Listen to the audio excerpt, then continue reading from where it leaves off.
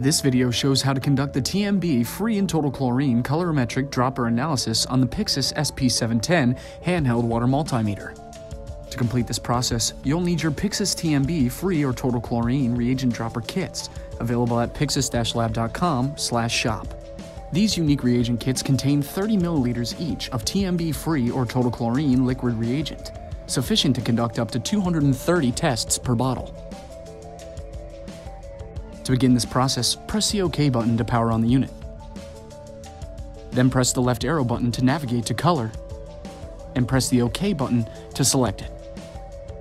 Next, insert 2 milliliters of sample water into the sample well.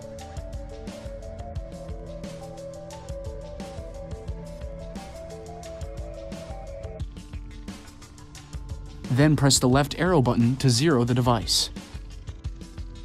Then insert 3 drops of either the Pyxis Free or Total Chlorine reagents into the sample well full of sample water. Using the provided pipette, squeeze to evacuate the sample into the pipette. You should observe the development of a yellow coloration in the sample if chlorine is present. Return the reacted sample water back into the sample well.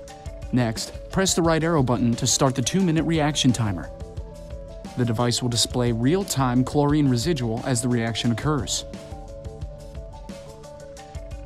When the timer has ended, record your final value as the free or total chlorine residual.